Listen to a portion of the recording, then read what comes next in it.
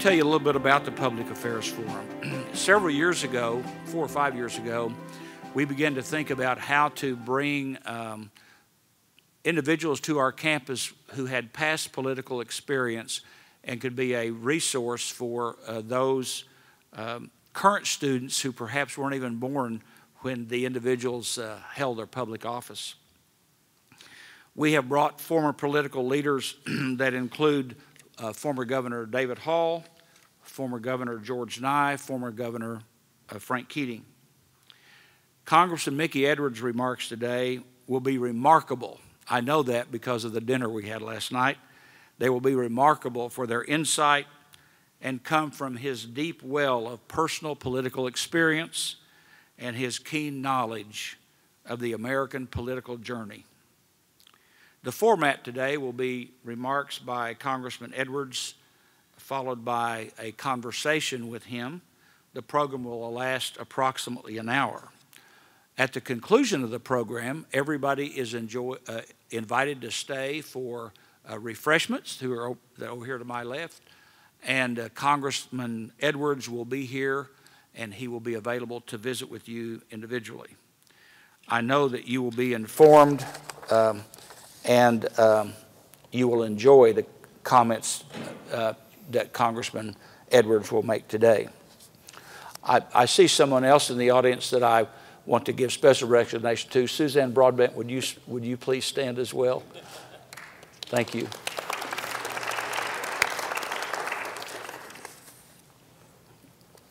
Mickey Edwards is a former Republican congressman who served Oklahoma's 5th Congressional District for 16 years. During his time in Congress, he served on the House Budget and Appropriations Committees and as chairman of the House Republican Policy Committee. After leaving Congress, Mr. Edwards taught for 11 years at Harvard's Kennedy School of Government before moving on first to Princeton's Woodrow Wilson School of Public and International Affairs, and then back to Washington, D.C. as vice president of the Aspen Institute, where he directs a bipartisan fellowship for elected public officials. Mr. Edwards grew up in South Oklahoma City, has degrees in both law and journalism, and he began his career as a newspaper editor and reporter and later won awards in advertising and public relations before being elected to Congress. While teaching at Harvard, he returned to journalism as a weekly political columnist for the Chicago Tribune and the Los Angeles Times, and broadcast a weekly commentary on National Public Radio's All Things Considered. He is a board member of both the Project on Government Oversight and the Constitution Project, where he chaired task forces on judicial independence and the war power. He was a member of the American Bar Association's Select Task Force on the use of presidential signing statements and the American Society of International Law's Task Force on the International Criminal Court. He has also chaired policy task forces for both the Brookings Institution and the Council on Foreign Relations. Mr. Edwards has also been an elected fellow of the American Academy of Arts and Sciences. Among his books are Reclaiming Conservatism, which I highly recommend, published in 2008 by Oxford University Press, and The Parties versus the People, How to Turn Republicans and Democrats into Americans, published in 2013 by Yale University Press. His articles have appeared frequently in publications ranging from the New York Times to the Washington Post, the Public Interest, and the Atlantic. He is a frequent public speaker and has been a guest on many of the nation's leading radio and television news and opinion broadcasts. Please join me in welcoming the former congressman from Oklahoma's 5th Congressional District, the Honorable Mickey Edwards.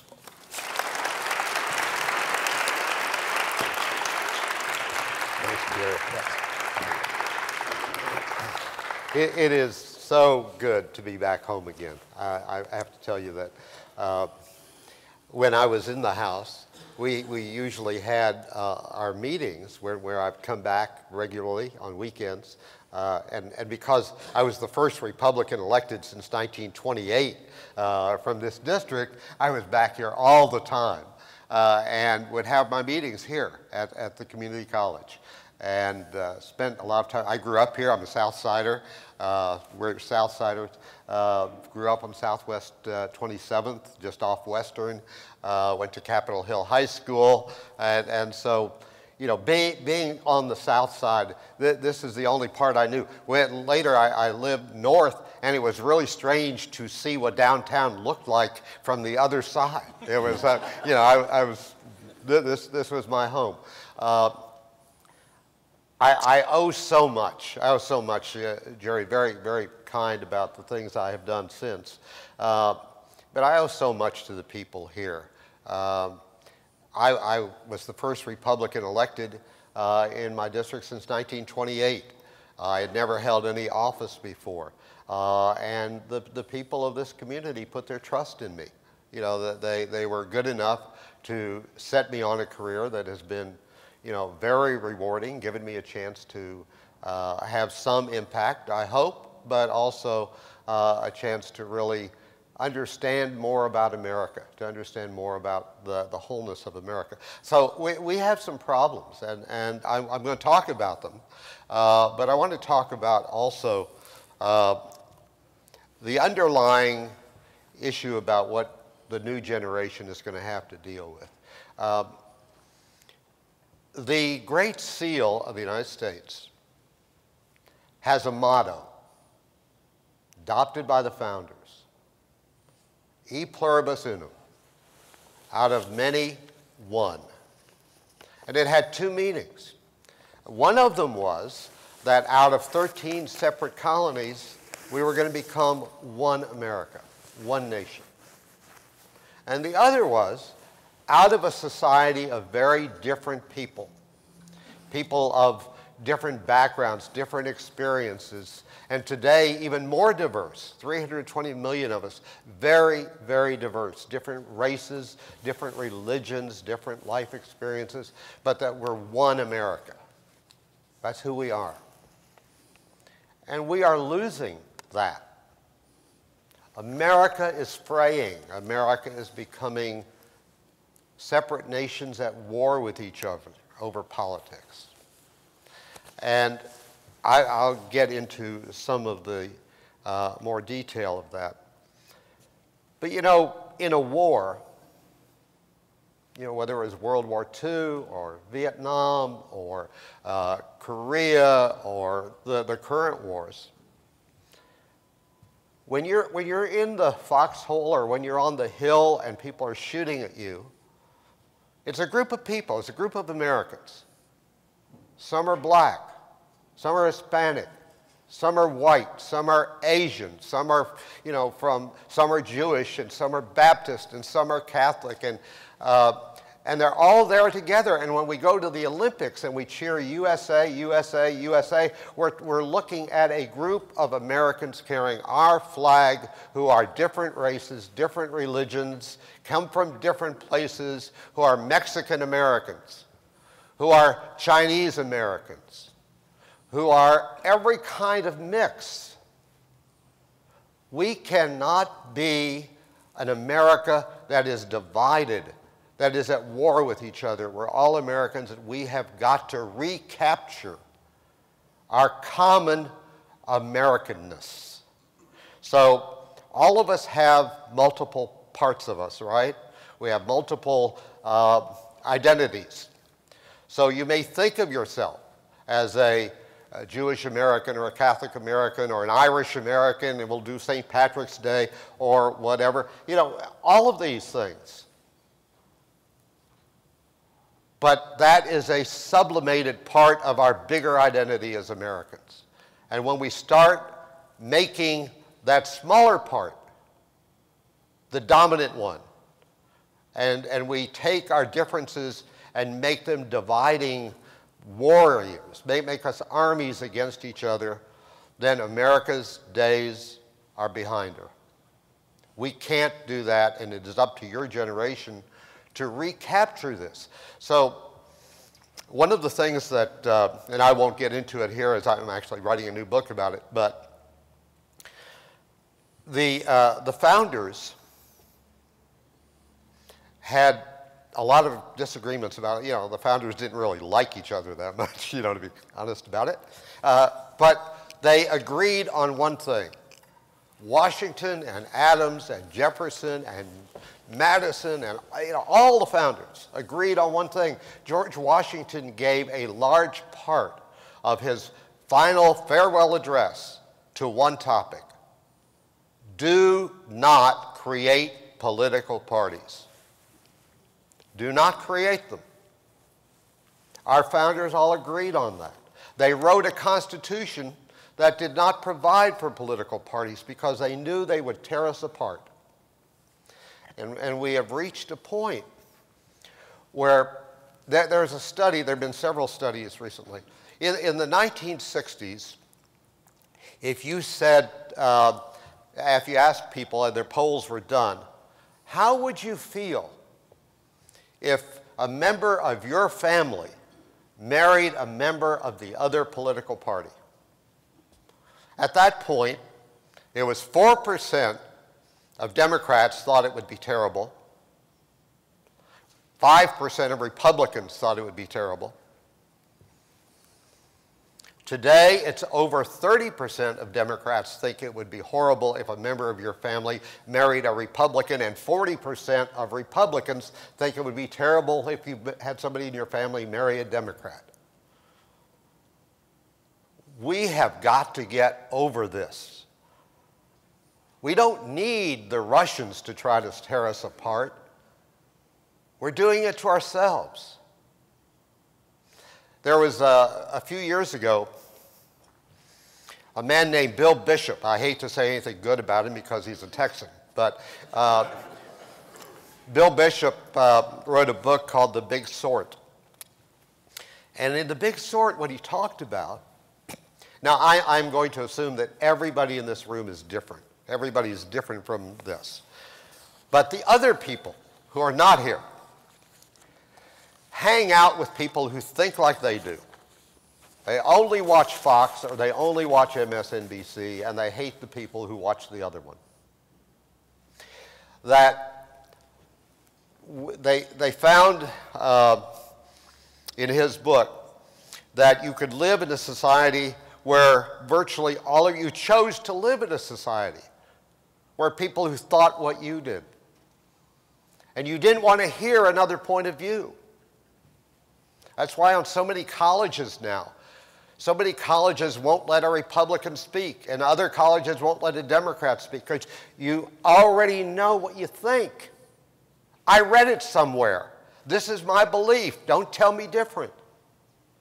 My great heroes are Galileo, Copernicus, and Charles Darwin.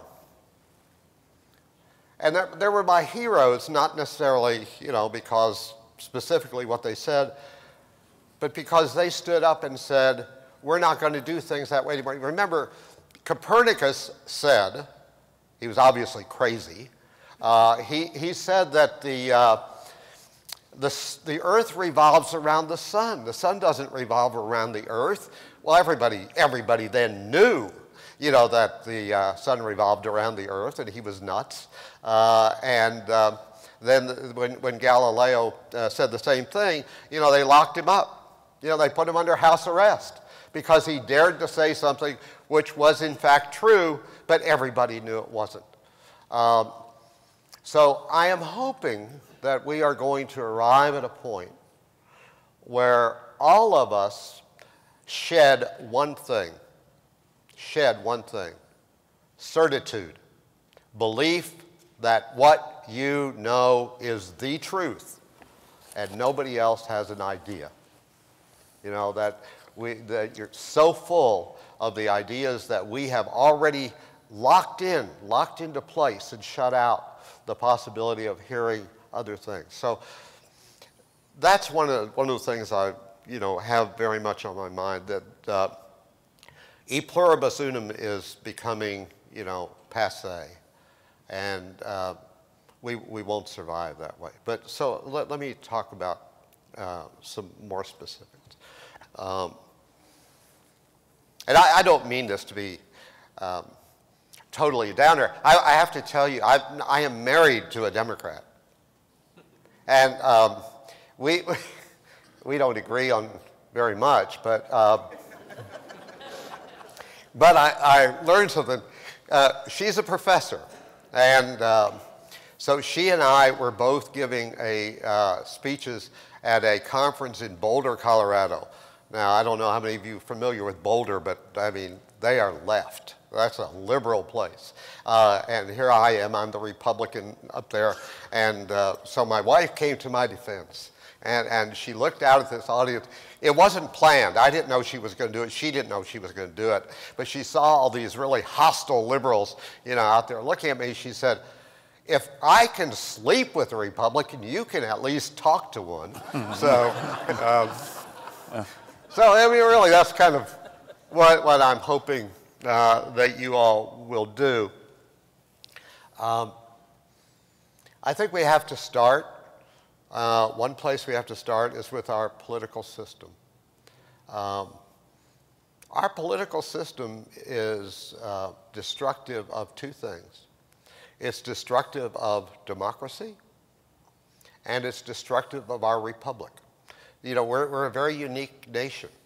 We are both so one of the things that's fun, whenever I would talk to liberals, they would always say, we're not a democracy. I mean, they would say, we are a democracy, we're not a republic. And Republicans would say, no, we're a republic, we're not a democracy. I mean, there's never been a dumber conversation in my life, because we're both. We are a democracy in that we choose among ourselves the people who will go to Washington or to Oklahoma City and make the decisions for us, but we are a republic in that we have created a system where even the masses are controlled by constitutional constraints, and there are some things that the masses, in a great totality, cannot force, you know, individuals to do. You can't take away their rights, even if they're in the minority. When you start looking at what we really did here, what did the Constitution do by setting up this system? It changed us. It changed us from subjects. We'd always been somebody's subject, some king's subject, some dictator's subject, and turned us into citizens. And when it made us citizens and put us in charge, that meant that the burden, this is the hard part about it, the burden's on us. Nobody else is going to do it. We choose. We make the decisions. And here is the way our political system has worked to do great damage. I am not trying here to suggest to you that you throw off political parties and outlaw them, although 40% of Americans today have decided to be independent. 40% of Americans have rejected both political parties. So everybody here probably thinks about liberal democratic Massachusetts. I have a house in liberal democratic Massachusetts. There are more independents in Massachusetts than there are Democrats. More independents than there are Republicans. And if you talk to millennials, and a lot of you are millennials, millennials will tell me, we're the a la carte generation. Don't give us, you got to choose between, you know, list A and list B. We'll take what we want from this one and from that one. So we have a system. This has been a very embarrassing thing for me. There's nobody here probably old enough to remember when I was elected, but I ran against, I had never run, and I run against a guy named G.T. Blankenship, who had been the Attorney General in the state. Great, wonderful, wonderful guy. And I beat him in a primary. And if the laws were different, so that after the primary he could have still run, even though he hadn't received the endorsement of the party activists who vote in primaries, if he could have still run, he would have clobbered me, and he'd be standing up here, and you know, I wouldn't, and it would have all changed. But that's what should have happened. What should have happened. So let me give you an example of what our political system has become. And I'm going to mention some names, and I don't care whether you love these guys or hate them, because that's beside the point. I looked at how Ted Cruz got to be a United States Senator, because Ted had run against a man named David Dewhurst, who was lieutenant governor of Texas, had carried the state 3 times, overwhelmingly, very, very popular, and they ran in a primary. And Dewhurst beat Cruz by 12 points. I mean, he trashed him. But there were more people in the race, so Dewhurst didn't get over 50%.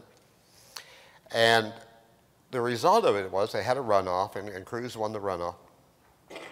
Dewhurst could not run in the general election because Texas has I think it's a stupid law, but it's Texas. They have a law in Texas that if you ran for your party's nomination and you didn't get it, you're not allowed to run in the general election, even if you would have been the most popular person in the state. And so Dewhurst couldn't run. It was a Republican state, so Cruz was the only Republican allowed to be on the ballot, and he won. So I looked at, how many people in Texas made him the only Republican allowed to be on the ballot? 2% of the population. And so I looked at another state in Utah where Robert Bennett, a conservative Republican, was running for re-election, and they had a convention. And he, again, the party activists didn't like him. He was very conservative, but he actually had friends who were Democrats. He talked to Democrats. I mean, this is something you're not allowed to do. And so they did not renominate him, and he was not allowed to run again because they have the same law. He could not run again, where he would have been easily reelected. Now, we're talking about the person who decides on voting whether you go to war, whether treaties are approved, who sits on the Supreme Court, who can be in the president's cabinet. It's no game about who gets to be elected to the U.S. Senate. And so he could not get it. And I looked to see what percentage of the people of Utah made it impossible for the people of Utah to vote for the person they would have sent to the United States Senate. 1/10 of 1% of the population. That's Texas. That's Utah. That's Oklahoma. That's 46 states. So one thing is, you talk about anti-democracy, our party system has made it so that the people, we're talking about the people, democracy rules, the people can't choose between the candidates they want. They can only choose between those that the hardliners in the parties decided to nominate, no matter how few. So that's what's happened to the democracy part. What about the republic? More and more people in elective office, and voters too, want the outcome they want. They want the outcome they want. No matter what you have to do. You have to have a nuclear option, so you can't pass anything in the United States Senate unless you have 60 votes. Okay, do that. We can win that way. Do you want to say, we're not going to let this Supreme Court nominee who we oppose, but we're not even going to let him have a hearing? We'll do that. When I was in the House, so now it's the Republicans doing this to the Democrats. When I was in the House, it was the Democrats doing it to us and saying, you're in the minority, we won't let you offer amendments, we won't let you offer bills, we'll just shut you out of the process. And so the idea that we are a republic in which our representatives, I know who the president is, and who the president before this was, and who the one before that was. And the president is a cool job, I admit it. You get helicopters, you have Easter egg parties. I mean, it's a nice gig. But if we followed the Constitution, the power is in the legislative branch. It's the legislative branch that is supposed to make these decisions. And part of what the legislative branch's job is to be a check on the president, not to look at the president as the quarterback of your team. The idea that you will support a president as the Democrats did with Obama when he found ways to get around needing Senate approval of treaties, and as Republicans now do it, with the Republican in the White House. When you start doing that, you destroy the single most important part of the United States Constitution, which is the separation of powers. The separation of powers that creates three separate equal branches. I get asked all the time when I'm on shows, what presidents did you serve under? I never served under any president in my life. I served concurrently with presidents because the power is in the legislative branch. And mentioning the Congress, I do want to make an exception. I want to point out, as I talk about the current Congress, represent Tom Cole is, to my mind, one of the great Americans alive. I learned so much from Tom when he was on my staff, and I was learning from him, and it was cool. And you're very lucky to be working for him. But one of the things that you can do when you're in offices of responsibility is to understand you do your best to try to get your view to prevail. If you're on the weaker side, you try not to lose as much as you could lose. If you're on the stronger side, you understand you try to get some of what you want changed. And if you don't succeed, you come back and maybe after the next election you can succeed, or the one after that. Things change. But when you destroy the system, when you trash the courts if the courts don't give a judgment that you like, when you trash the press because they're fake news. What's the definition of fake news? Somebody who reveals fact that you don't want. When you undercut and attack the very basic institutions of a free society, then you're going to lose that free society. You're not going to deserve to live in it. So that's part of it. So I want to, and I'm going to stop and we can do our thing here. But one of the concerns I have, I guess I'm going to partly speak over your heads to the millennials who are here. I've got some numbers that are a little bit shocking, and I wrote them down because I can't always remember the precise numbers. But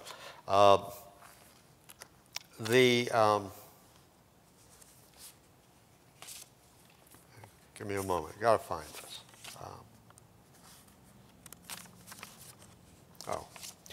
These are recent surveys. This is Pew, Knight, great surveys. Among millennials, among your generation, 1 in 5 approves of Congress. 1 in 5 approves of Congress. Half of millennials dislike both political parties. Me too. So, I'm a millennial, right? Only 1 in 5 millennials trust the federal government to do the right thing most of the time. Only 1/3 trust the media.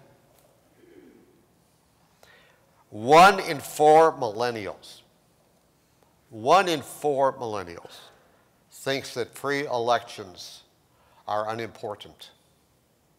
1/4 of millennials think free elections are not important. 1/3 think that protecting civil liberties is essential. 1/4 of millennials think democracy is a bad idea. And, I'll just end with this, because I'm putting this as a challenge. Why do they think that? They're not stupid. Why do they think it's a bad idea? Why do they think it doesn't work? Well, think about it. A lot of the democracy rests on a bedrock of institutions, right? Rests on private institutions, public institutions. The The corporate world, and I'm a capitalist through and through. I believe in capitalism. Socialism can never destroy capitalism, but capitalists can destroy capitalism by overreaching. And it has become very common in the corporate world to buy into Milton Friedman's idea that a corporation's main job, only job, is to maximize the profits of its shareholders. How do you do that? Ship the jobs overseas. Put in robots. Leave people unemployed. And you go into these places, and I do it all the time. I'm not a Luddite. I mean, you walk in these places where at a drugstore, they have the machines. It's so quick, you can do this. And what happened to the employees who were there? Well, they're somewhere. We don't know where they are. You go into a bank, and it is automated, and the tellers are gone. And those are real people. Those are real people trying to support their families. But corporations have gotten in, and you have, I believe, being a capitalist, that the people who come up with the ideas, who create the products, create the services, ought to make more money than the people who are on the assembly line, but not thousands of times more money. I have never known, I grew up poor, and I've never known a poor person who hated other people for having money, if they got it fairly. So the problem is not the inequality, but the problem is whether or not the people who have less have enough. And when you have a large portion of our society where people can't be confident that they can pay their medical bill, or they can get their car repaired if it's fixed, or that they can, have a house, or that their children are going to have a house, then we have a problem here with how capitalists are treating capitalism. If you have, our founding documents put the pursuit of justice up here. Pursuit of justice, that's what we're about. I have enormous respect for people who put their lives on the line, people wearing blue, our law enforcement people, who are, like every profession, so 99.999% of people in law enforcement are wonderful, great, smart, caring people. But when you have unarmed people getting killed the way they are now, there's something wrong. So we have some problems in the society that we're allowing to fester. And Jerry, I'd already warned you about this last night, because your school is different. This school is great and different. But most colleges and universities today focus primarily only on teaching you to get a job. Well, I'm glad they do that. They teach you how to have a skill. They teach you how to learn what you need to learn in order to make a living. Well, I have a law degree and a journalism degree, and that's what I learned. But schools also have the responsibility to teach you to be citizens.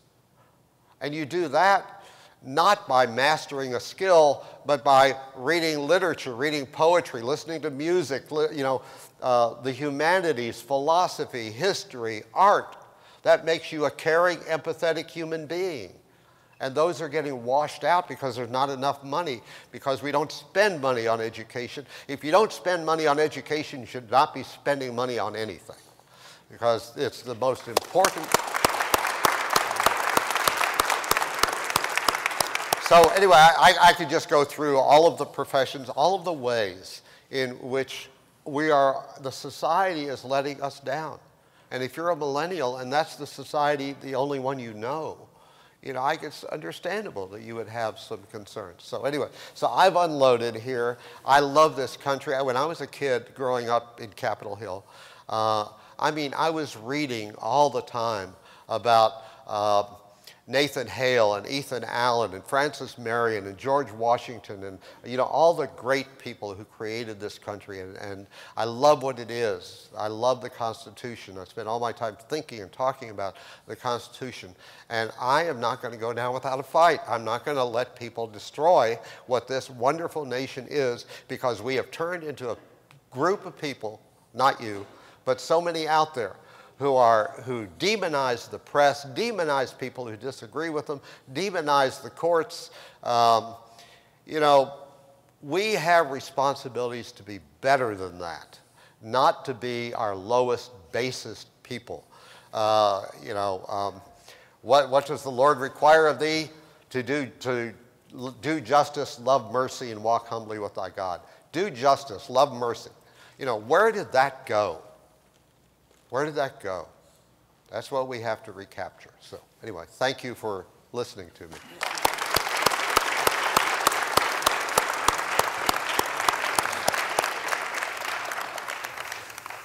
Mickey, thank you for those inspiring words, and I assure you this college is different. I know. And as evidence of the fact that, yes, we train people for jobs, but we also train them to be good citizens, is this event today. Well, I just demolished that whole thing. Yeah, yeah. Perhaps there's someone in the audience here today that's thinking of running for public office. Yeah. What advice would you give them? Well, first of all, I would say yes, and probably like you, I find it hard to imagine not wanting to run for public office, because the whole thing about our system is that we make the decisions. We pick people from among ourselves to make those choices and to run for office. So number one, I do encourage anybody to run for office. Secondly, how do you do it? Well, you know, I was poor. I didn't know anybody who had money. I actually had people on my staff threaten to quit the staff if I wouldn't go out and ask for money, because I was terrified. Even to me, asking somebody for $100 was an imposition you couldn't even imagine, because, you know, that was such a huge amount of money. You'd never make it as a college president. No, I'll bet. I was aware of that. Part of it is you have to prepare and go out. So I ran against John Jarman, and he'd been there for 24 years, and everybody said I could not beat him, and they were right. But I got almost 49%, and so I won the next time. And in the interim, I went out and I said, I've got to know more people. Now, how do you get to know more people? I worked for the Muscular Dystrophy Association doing volunteer work. We were losing the Oklahoma City Symphony, and we had a group called the Save Our Symphony, and I did volunteer work for them. So I did two things. I was doing good for the community, and I was also building relationships, so that because you don't, I used to joke when I was giving a talk, and I would say, wow, you know, I don't know how I won. I mean, I didn't know anybody. You know, I didn't know how I won. My campaign manager didn't know how I won. People on my staff didn't know how I won. My mother didn't know how I won, but I did. Well, but it's a joke. I know how I won.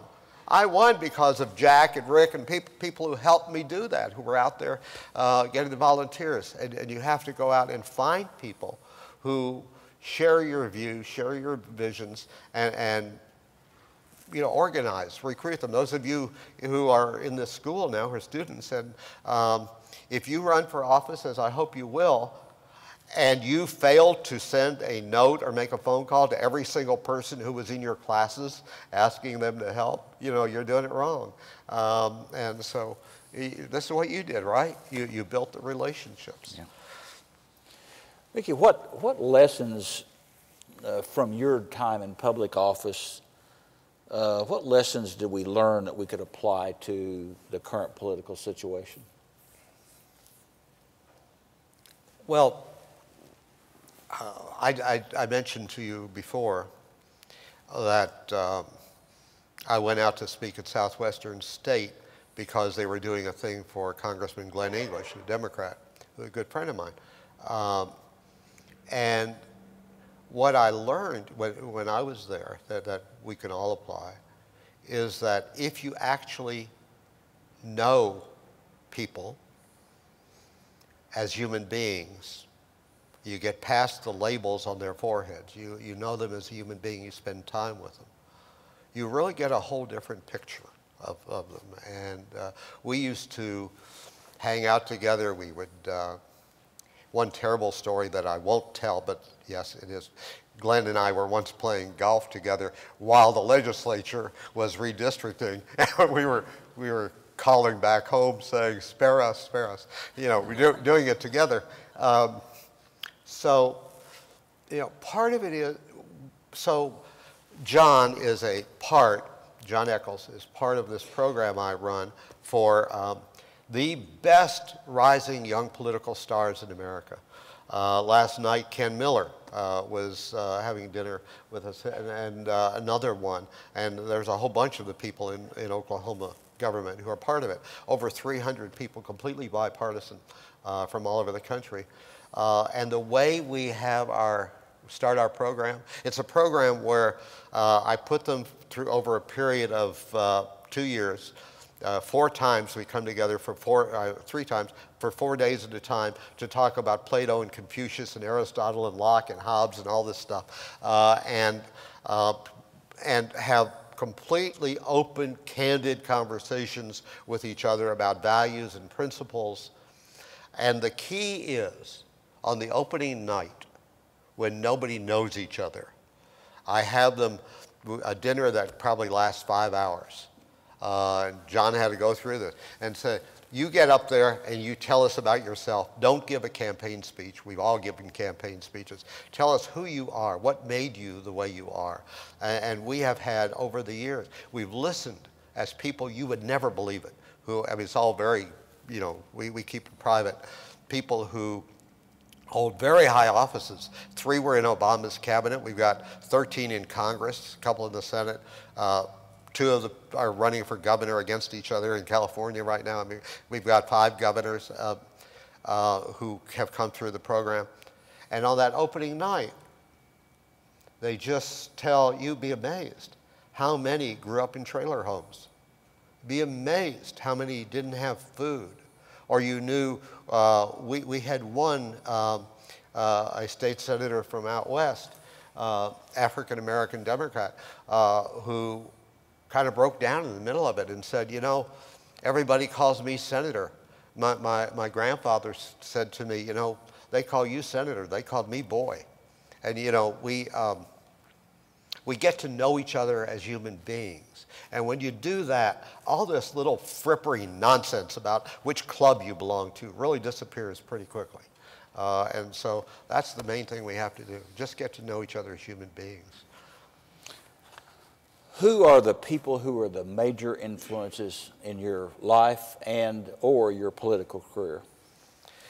Well, in my political career, one was Tom, even though I'd already won. He really made a difference in helping me think things through. One of my high school teachers, Billy Davison at Capitol Hill High School, was my first journalism teacher and made a difference in my life. You know, I don't want to start skipping ahead and say, my parents, you know, my parents were very different from each other in their personalities, but I always felt loved, always, you know, and I knew they loved me, and I knew they loved my sister, and they were very supportive. My dad actually taught me to be a writer. Neither of my parents had ever gone to college. Their families were immigrants from Poland and Lithuania. We were the only Jewish kids on the south side of Oklahoma City. And my dad read, you know, dime novels. He read detective stories and, you know, sports stories and all that stuff. And he said, forget all that. I still cannot, God, I can't say this to you. You're a college president. I mean, I still can't diagram a sentence, but I know what sounds right. And so, you know, so I learned to write that way. And in Congress, there was a guy named Jack Kemp, who, a Republican congressman, who argued all the time, we need to be inclusive. So, and we need to create opportunity. That's what our conservatives were about, creating opportunity. And one of the people I learned a lot from was, wish he were here, Russell Perry, the editor of the Black Chronicle. And so it just, I've learned a lot from everybody. I started out knowing nothing. I still know very little, but I've, you know, stolen from a lot of people. Would you reflect with us about the 2016 presidential campaign, the election of President Trump, and the current Trump administration? Something sure not to be controversial. Well, you know, I have a lot of close friends here who voted for Donald Trump and supported him, and I was mentioning before about the problems in the country, jobs being shipped overseas, you know, so many things that have not been going right, and so people who voted for Donald Trump, I understand why they voted for him. I could not do it, and it just, to me, the character of a person matters a lot, and I could not overlook his character. I got good friends who said, you know, yeah, but he's going to get tax cuts. Eventually, you're going to get tax cuts. I believe in tax cuts, you know. But how big a price are you going to pay for the tax cuts? How big a price are you going to do with, you know, risking the possibility of a nuclear war? How much are you willing to put up with destroying our alliances? How much are you willing to put up with a new tariff war that will, you know, drive up the cost of everything and hurt everybody in this room? How much are you willing to put up with the demonizing of reporters who write stories that may be true but you don't like, and so you know, so the question is, we all know the policies we would like to see in place, and we have to ask ourselves, how much are we willing to put up with? How much risk to what we are as a country are we willing to put up with in order to get those benefits? I had people I cared a lot about would say, well, we can't have Hillary because she'll put X on the Supreme Court. And I said, well, how does she do that? In the same way Obama put Merrick Garland on the Supreme Court. Presidents don't put anybody on Supreme Courts. You know, they suggest, and the Senate says yes or no. You know, so she wasn't going to put anybody on the Supreme Court. Republican Senate, they weren't going to put anybody on the Supreme Court that she nominated. It was ridiculous. And so I was an active member, and still am, of Never Trump. And I understand there's a lot of policies that he has supported that I say, okay, you know, good, I like that policy. But there are some steps I'm not willing to take that are undermining. We're not just a democracy. We're a liberal democracy, meaning a democracy with rule of law, a democracy with justice, a democracy that has all these basic individual rights protected. And I'm not willing to throw away our Constitution and our system in order to get a tax cut. Just not. And I will say, you know, I love Tom Cole, so I'm addressing this to other members of Congress. With our primary system that I talked about, members of Congress are rational people. They know what will get them defeated. They try to avoid doing what will get them defeated. But you know what? I got defeated.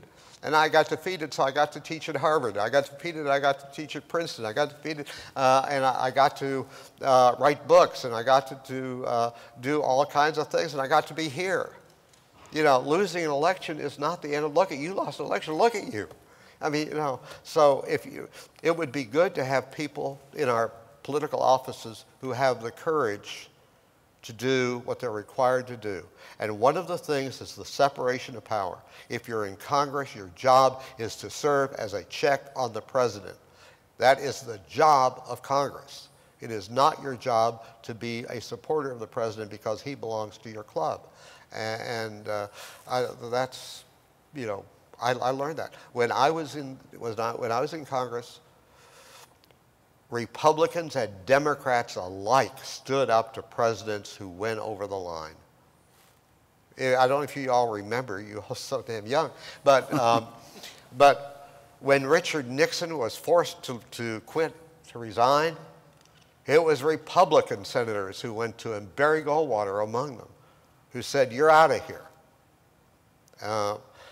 I would give anything to see that kind of courage in Congress today. Perhaps we have time for one more question. During your time as a congressman, several significant events occurred on the world stage, including the elevation of Saddam Hussein as president of Iraq. Margaret Thatcher became the first woman prime minister in Britain. Ronald Reagan was elected president. He nominated Sandra Day O'Connor as the first woman Supreme Court justice. The Challenger explosion, the Persian Gulf War, and on and on and on. Yeah. Are there one or two of those events that changed U.S. politics permanently, and if so, what were they? Well, there were some that I don't know about permanently, but so when Ronald Reagan ran for president in 1980, I stayed out at first because so I'm going to say something that is aimed at Reagan, so I want to say this first. Another friend of mine was running, and so I said, okay, I was for Reagan, but I stayed out of it. When Reagan lost to H.W. Bush in the Iowa caucuses, I called Reagan at home in California and told him, okay, I'm in. And I became the chairman of all of his policy task forces. And I was very close to Reagan. He came down here several times, to help me in my campaigns. I flew with him on Air Force One, flew over Bartlesville in order to, after they'd had a tornado. And I mean, I admired him greatly. Wonderful, great man. But he had people around him, I still like to believe, he didn't know, people around him like Oliver North and others who in Iran-Contra, violated the law. They violated the law. And I understood, that was one of the things, Iran-Contra was one of the things that helped create a sense of suspicion about government. And that was one of them. And it was a terrible thing. I mean, I supported the Contras. When Congress cut off funding for the Contras, I went down there, I met with them, I introduced an amendment that overturned the ban, provided $100 million for the Contras, so I believed in it. But I also supported the government in El Salvador at the same time, supported the rebels in Nicaragua and the government in El Salvador. And our State Department lied to us. I found out, that we should have been supporting Nicaragua, no matter what liberals think, supporting the Contras in Nicaragua. But we should not have been supporting the government in El Salvador. They were responsible for atrocities that our State Department was blaming on other people. So, yeah, I learned a lot, and the American people learned a lot, that your government will lie to you. And it has sort of now become expected. And that's something that I think, made a big difference permanently. It wasn't just Vietnam. There were a lot of things that made people say, what are we doing? And we haven't really learned a lesson. I mean, we went into Vietnam, which was a mistake. Why did we go into Iraq? Saddam Hussein found out about, the bombing on 9/11 the same way we did. He read about it in the paper. And he had nothing to do with it. And so I think that we have become more able to look and say, you got to keep the free press and everything with an eye on the president and on the administration, because you can't just take the press release for granted, for truth.